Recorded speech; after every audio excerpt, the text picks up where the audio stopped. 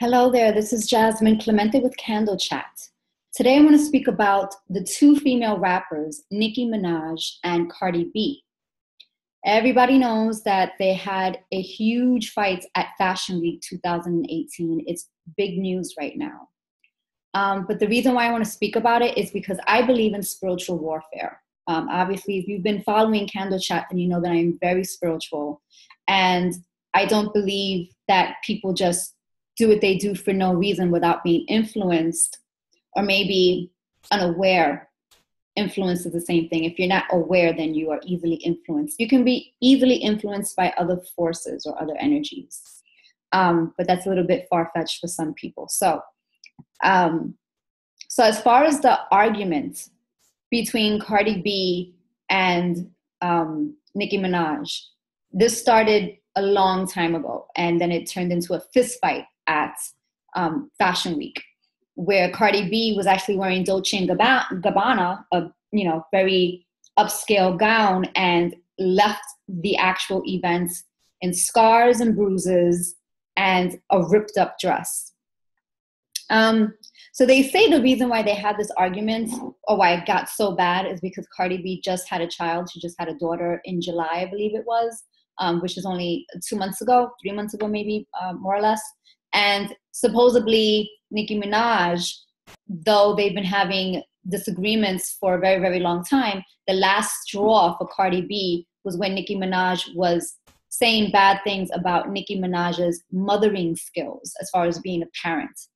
So that's when she said, you know what, this lady has been talking bad about me to other professionals in the industry, saying not to work with me. She's been taking jabs at me. But now that I'm a mother and she's talking about my parenting skills, it draws the line, and it's what pushed her over the edge. And some people are agreeing with Cardi B, and they're like, yeah, I'm a mother too. If someone talks about my child or my mothering skills, yeah, I'm going to fight back. So there's so much influence and power that comes along with celebrity fame, that there's a big responsibility with that, because there's other people that see your behavior and they may actually agree with it and then continue that as well, especially younger women and younger females. So, there's this, is it ladylike to fight? Is it not ladylike to fight? Who cares? Do you have to always fist fight to get your point across? Is that the solution? So I want to talk a little bit about spiritual warfare, because a couple of years ago, and I don't remember what year exactly it was, Nicki Minaj was at the Grammys doing a performance. It was the same night that Whitney Houston was actually pronounced dead in her hotel room from overdosing or drinking too much. We don't know exactly what happened, but we know that there were some pills or some things in her bathroom. Now, Whitney Houston was on the road to recovery, and then she passed away that night. That same night that Whitney Houston passed away, during the Grammys, Nicki Minaj did a performance that was an exorcism on stage. I don't know if you remember this or not, but you can Google it. I'm sure it's still on YouTube. You can probably find the clips. She did this whole performance with like these red hoodies on stage, and it was basically like an exorcism. It was like blasphemy. Now, granted, it's entertainment, right? And not everybody is religious, and not everyone is spiritual. Some people don't even believe that there is a God. So in entertainment, it may be seen as art, especially if you're an atheist. But for those who are spiritual, or who are aware of spirituality, because there's many different definitions and different belief systems. One thing that we can agree on, right, is that there's an opposite in this world. There's duality. That's true. There's man and there's female. There's night and there's day. There's wet and there's dry, so on and so forth. There's good and there's evil. So with that being said, there's the extreme good and there's the extreme evil. So we may call that maybe God, or we might call the extreme evil the devil, right? Whatever you call it, doesn't matter. It could be God, could be Allah, could be whatever. The devil could be Lucifer. There's different names for both of these entities or these opposing opposites. But we know that they exist, just like the weather. There's extreme heat and there's extreme cold. there are extreme energies out there that can influence us to be good or influence us to be bad. And a lot of the times you hear of these true stories, like Charles Manson, the Amityville horror story, Poltergeist. These are all true stories with facts and evidence of possessions and real negative things that have happened. So there is a negative force out there, and there are little demons that exist that can influence us. And it always starts off very small and then gets bigger and bigger and bigger. So if you're not aware and it starts off small, it will creep and get bigger and bigger. And you won't even realize that it's growing, this negativity around you, until something really horrible happens. And now, boom, the devil has won. And it's like, yeah, I took their shine away. I am killing them slowly. I am making them sick. I am, making them lose their success. I am knocking them off their path. I am making them go crazy in the mind. I am making them insecure. Negativity is a whole bunch of bad things. There's different traits for negativity, but it will come.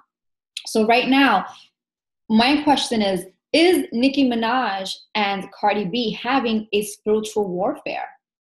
Because we can say whatever we want to about who's right and who's wrong. But at the end of the day, does it really matter who started the fight, when it started, why it started, and who has the right to fight back and defend themselves? What if we just take a moment and breathe and say, observe. Is Cardi B perfect? Is Nicki Minaj perfect? No, they're human. Is their behavior really good right now for whatever reason? If it's not, and we can all agree that it's shaky, then they are being influenced by something negative, whether they're aware of it or not. And that's why we as observers, and even as fans, need to step back, and instead of engaging in all of this gossip in a negative way and taking sides of who's right and who's wrong, maybe see the bigger picture. And the bigger picture is that just like God works in mysterious ways, so does the devil. And what is the devil? What is demonic forces? What is that? It is egoic. It's narcissistic. If you've ever seen The Devil's Advocate, I think it was with Al Pacino. Forget which actor it was. But if you've seen The Devil's Advocate, you know what I'm talking about. In the end of the movie, he says, vanity, my favorite sin. Have you ever watched the movie? If you've ever seen the movie, then you know what I'm talking about. So in the movie The Devil's Advocate, the devil is a lawyer. He takes form as a lawyer. So evil is an extreme of selfishness, an extreme of vanity, of jealousy, of bullying, of confusion, of intimidation, intimidating you. So with these female rappers, with rap in general, whether, and we're not talking about conscious rap or conscious artists, right? Because Common is a conscious artist. He's a conscious rapper. Nas, to some extent, is also a conscious rapper, because he elevates a lot of people in his lyrical delivery with the stories that he tells through his lyrical deliverance. Not everything. He can be gangster too, but he does elevate people. But for the most part, a lot of rappers, because of where they come from the hood, they are used to this culture of being aggressive, because in order to survive in their environments, they can't be seen as weak, because people will test you, they'll push you. And so to defend yourself, you have to fight back. And as you fight back, then you win respect from other people, and then they eventually stop messing with you. But it's almost like they come at you to test you and to mold you into this aggressive person. So a lot of rappers that come out of the hood, and they're telling stories about their lives, that aggression follows them through Hollywood because that's what makes them a successful rap artist. So you have female rap artists, you have male rap artists. We all saw what happened with Biggie Smalls and Tupac. They ended up dead, both of them shot. Even though it was horrible, it changed the rap game a little bit, but not that much, because then you had 50 Cent, who rose up to fame, and he was shot 9 times, and now he was respected by the community. Like, yeah, he's a real gangster. Talented, absolutely. The rap is like poetry in a sense. The way it rhymes and the description that they say with their words, it is a talent, definitely a talent. But there's aggression and there's a negative intention that comes with it from where they've been rooted from. Now, this can go deep, deep, deep, deep, deep. I'm getting really deep. I don't want to get too deep, though. But now you have the female rappers who are like the male rappers, but of course there's a little bit of a difference because females are females and males are males. So is a woman going to take out a gun and shoot another woman? We don't know. It can happen, but you don't hear about it as much. You hear more of men that will shoot you, like Tupac and Biggie Smalls, that ended up dead from bullet wounds. Now with Nicki Minaj and Cardi B, how is this going to end? They had a fist fight at Fashion Week. What's going to happen next? Is this going to resolve it, or is it going to get worse and worse and worse? And my whole point is, when dealing with conflict, are you dealing it, are they dealing with it from a higher perspective or from a lower vibration? So, because before a conflict gets so bad, there's always room for it to kind of stop, right? What you feed grows. What you don't feed starves. So just like Tupac and Biggie, kept getting worse and worse and worse until someone was dead. So with Nicki Minaj and Cardi B, even though, let's just say that Nicki Minaj kept jabbing and jabbing at Cardi B. Let's say she kept on doing that. When is it time for Nicki to fight? For Cardi B to fight back? Should she even have done that?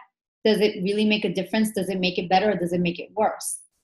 So there was something else I wanted to say about the law of attraction.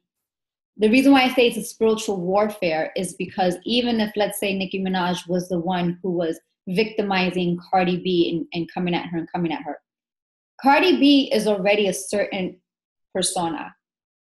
She's saying certain things in her rhymes that make her out to be a certain way, whether it's true or not, if it's entertainment or if it's reality.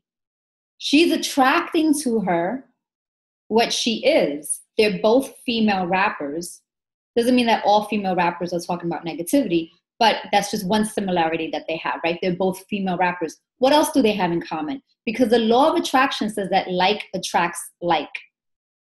So we can't completely look at Cardi B like, oh my God, I feel so bad because, I don't blame her for getting mad and flipping out. And yeah, I would have done the same thing. She's attracting this experience into her life because we attract everything that happens to us, okay? Negativity cannot come unless it's invited in. If you really understand evil and you've ever watched vampire movies, for example, they can't come in unless you invite them in. Now, they will do things to seduce you and to trick you. They may come in the form of an angel, and then you invite them in thinking that it's good, and then boom, now they got you. So there's trickery in that. If you're living from a spiritual place and you really understand your spiritual principles, it's less likely for you to be fooled. Although you still can, of course, but it's less likely for you to be fooled because you will have spiritual protection.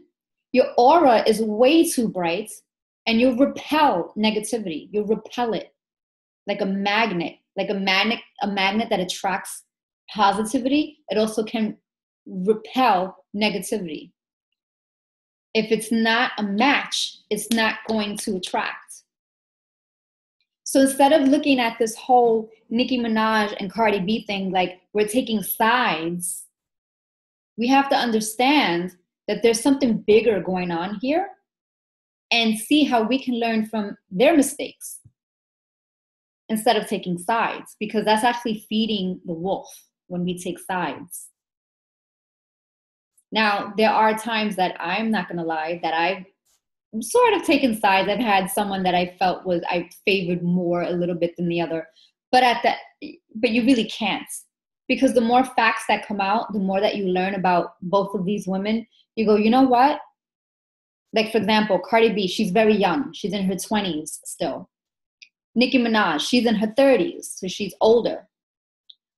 But Cardi B is like really like loud and aggressive and stuff. But Nicki Minaj is too, but I wouldn't say as loud as Cardi B. Nicki Minaj is a little bit more in the artistic realm of being loud through her music, where Cardi B is like that for real, for real.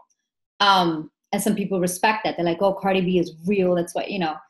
What is real though? Real, everyone is different. If a person is not loud and bold to everyone else, that doesn't mean they're fake. It just means that their reality is, I don't want to behave that way to be loud and bold. So it's not that being loud and bold is keeping it real.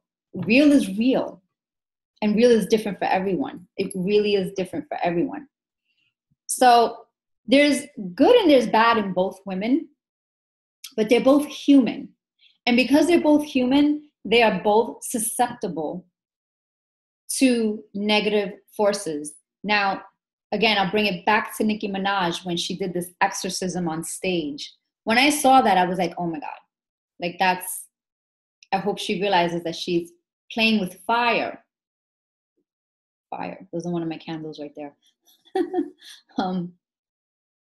And again, it's art, but you have to be careful with what you're attracting into your life. Because shortly after that, when she performed that exorcism on stage, if you notice, little by little, she started to eventually dwindle out. And then Cardi B came, and now she's the big rapper, female rapper. And that's another story of why is there only room for one female rapper and you can't have a few of them at the same time, but there's always this competition. That's evil as well. Competition can be very evil because you're trying to knock somebody out so you can take all the shine. And that's a narcissistic trait, to knock someone else out of the way. And narcissism is evil, right?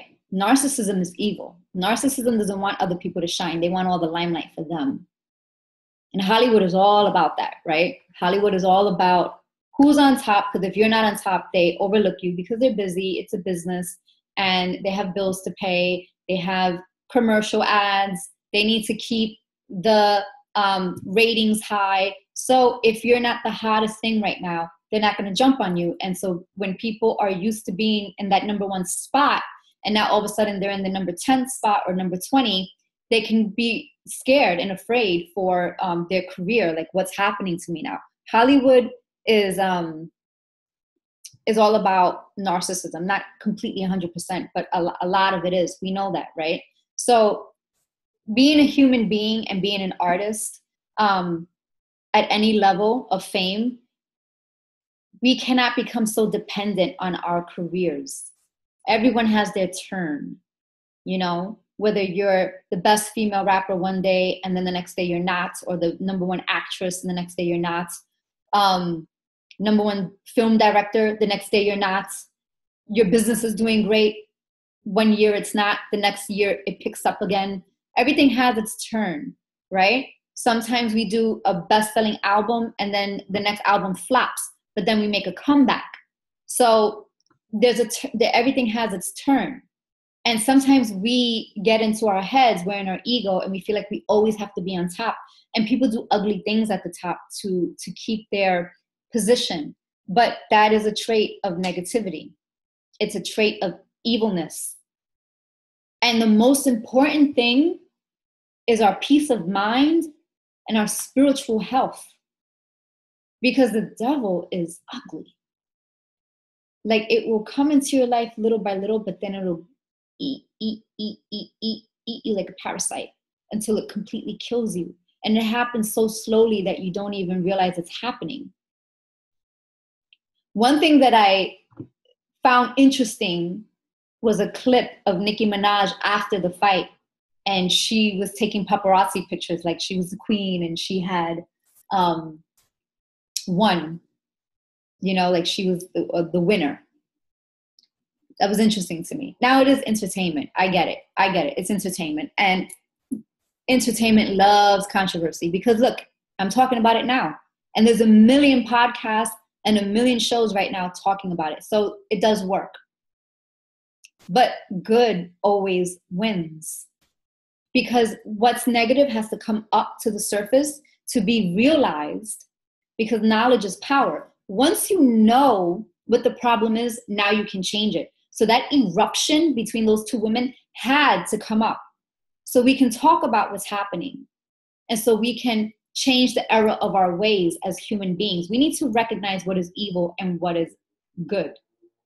We need to recognize when these little demonic forces are influencing us and influencing them at the top, and judging other people and saying, well, they're stupid, or they're this, or we're adding fuel to the fire. We're just as bad. So we need to stop and say, wait a second. Evil is bad. Evil kills. Evil takes people's careers away. Evil can make you sick mentally, financially, physically. Evil is a bad thing. It separates people. It causes war and stress from the entertainment world to the global world. Evil is in everything. But if you can see it before it grows, then you can repel it like a positive light. Because we all come from the light. Now, evil is there, right? We live in a world where there's the yin and the yang. There's darkness and there's light. There's man and there's woman. So there's two opposing forces, negativity and positivity. It will be there. The point that I'm trying to make is to recognize it when it's there, to be aware of yourself. So that way, that negativity doesn't penetrate within you and have you doing things that makes you crazy, that makes you look crazy. And now you're in a situation like Cardi B and Nicki Minaj are in, because they simply could have, this could have been something that didn't have to get so bad. I'll give you an example, and I have tourmaline here that protects you from negativity. Whoever threw the first punch, and I don't know who it was, they didn't have to. They didn't even have to engage back verbally. They could have just ignored it. Literally ignored it. And some people think that if you ignore something, that makes you weak. But it doesn't. You starve it. And eventually, it will go away or will find a different victim. If someone is picking on you and they know that they're getting under your skin, they're going to keep on doing it because they know that it's getting under your skin. They're getting results. But if it doesn't bother you and you don't entertain it, it will fade away. You can't tell me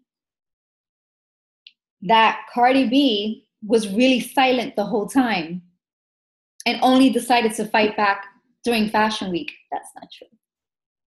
That is not true. This has been going on for a while, and we know that. She could have just let it go a long time ago.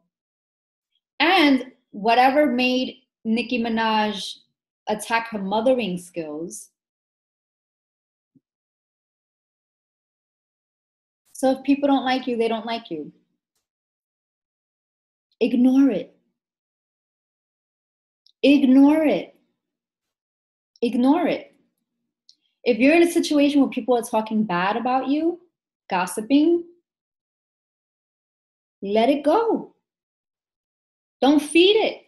Don't feed it. Eventually they'll talk about someone else or they'll get into something else. Let it go.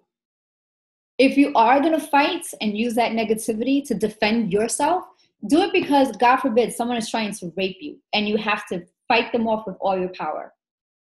Do it because, God forbid, your child is being physically attacked by someone else and you need to defend your kid to make sure that they, survive, and you throw yourself in the middle so your kid is okay and safe. But the baby wasn't being attacked, like physically attacked, or, there was nothing. The baby is not even 6 months old yet. What can anyone say bad about a baby? And even if people do talk bad, people used to say things about Whitney Houston's baby and Beyonce's baby when they were infants. And people will say cruel things that are horrible about how they look, and, what baby is really a beautiful baby and what baby is an ugly baby. You can't control with what everyone says. And especially when you're a celebrity, millions of people are going to talk. You need to have thick skin. And more so than the thick skin is the spiritual capacity to know what is negative and to know what is positive, and to have compassion and ignore the negativity. Ignore it. Not every battle is worth fighting. Not every single battle. Some battles, yes, they're worth fighting. Not every single battle. If you fight every single battle, you're going to be exhausted. So choose your battles wisely. Again, if God forbid someone was breaking into your home, if someone was trying to rape you or rape one of your children or hurt them, like physically hurt them, there are things where you need to, you have to be strong and defend yourself and fight and do what's right. But not every single battle calls for it. Know which ones are worth it. And also know that like attracts like. So if something is bothering you, you call that into existence. So that's my opinion for the day. I do believe in spiritual warfare. Be careful. Definitely be careful with what you play with. They say, for example, witchery, right? Not to play with oracle cards and spiritual divination tools. I do work with oracle cards. The thing is, if you're doing it in a way where you don't understand what you're getting yourself into, then yes, the devil can come in and hurt you. But if you do understand and and you have strong spiritual power, then it can't hurt you. Because remember, we can be powerful witches and warlocks. Don't be afraid of your power. Don't be afraid of the spiritual power of invoking angels. There are little demons out there, but there's also angels out there. Angels don't want you to be afraid to use your spiritual power or have your spiritual knowledge. Okay? So be careful, though, when working with negative forces. And you know what it is. It's like doing an exorcism on stage. You know that that's not the most positive show that you can put on earth. So, and then if your career starts to dwindle down a little bit after that, it's just be careful, just be mindful. Just be mindful of what you're playing with when you're playing with fire. Just be mindful. I do have oracle cards here. I'm just going to pull one out randomly. I want to see what it says to end this segment, since it is about spiritual warfare. And these oracle cards are called Oracle of the Lights. Keepers of the Lights. And there are different deities from different cultures around the world. So it's not just Catholic. It's Egyptians, aliens, angels, Indian goddesses and gods. So it's a mixture, because I do believe I love humanity, people from all walks of life. So, so let's see what the cards say. I'm just going to pick one. How do we leave this off with?